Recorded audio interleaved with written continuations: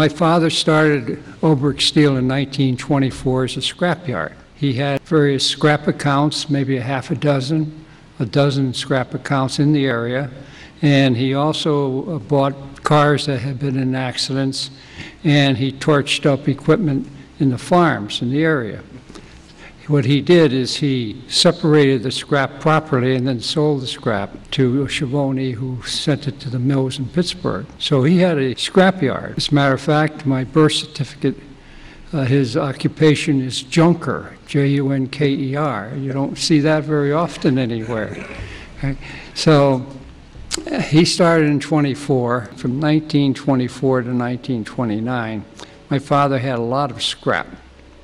Okay? And when the Great Depression came in 1929, you had hobos riding the rails. And my mother and father lived in a house which very close to the land. There actually is part of the land. And my mother grew vegetables and had chicken coop and so forth. So it became known by the hobos as a place to stop and get a meal, but you would have to work for the meal. And working would be building the building. Okay? And my Uncle Jaime was the person who was in charge. He was a mason and a builder, and some of the hobos, told other hobos. So my father had a ready source of supply, and my mother loved feeding them, and it worked out very well. He got married in 1929. I came along in 1930. And by that time, he was also making knives, forks, and spoons. So when I was in the 8th grade, I was making knives, forks, and spoons. As a matter of fact, with present PN8, Steve Bartek owned that building. Mm-hmm. And on the second floor, we would get red handles, put them in a pot of steaming water.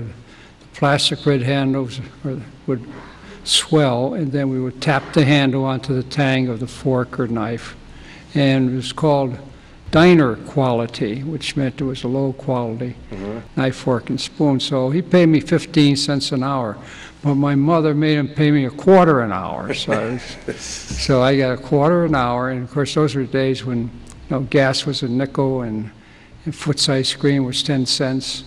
From there, I went to high school, and in high school, my father had the Army contract for the Army mess kit knife. Okay. And so I was 13, 14, 15 years old, I was making the Army mess kit knife. And at the time, I also learned how to operate a rolling mill and a slitter and a cut-to-length line, which he had recently installed. From there, I went to prep school, Deerfield Academy, and then Brown University, and then the U.S. Army for 3 years. So I've only had 3 jobs in my whole life. One, I've been a student. Secondly, I've been a corporal in the U.S. Army. And third, I've worked for Ulbrich. And I enjoyed every minute of all 3 of them. I still do enjoy the job that I have now. I joined the Army. I was in during the Korean War, but I never got outside of the continent of the United States. I went to basic training and then advanced basic training. And then I went to school to be a counterintelligence corps person. And what I did was I gave background checks on people who were going to be exposed to confidential, secret, or top secret information. They had to fill out a form when they were born, where they go to school, who were their neighbors, credit references, character references, and then I would go and check them. I wore civilian clothes, and essentially I was a background investigator, and my area of responsibility was the state of New Hampshire and York County, Maine. I'm sure I'm the only person who the Army sent to New Hampshire. Korea was fighting South Korea, and a North Korean pilot stole a MiG jet and flew it to South Korea. And I read in the newspaper that CIA took that jet apart to find out how it was made. And part of the material that was made is what we would call 17.7 pH, precipitation hardening alloy. And it was 001, 015, and 003. Now, we had to learn how to do that. Very difficult, very expensive.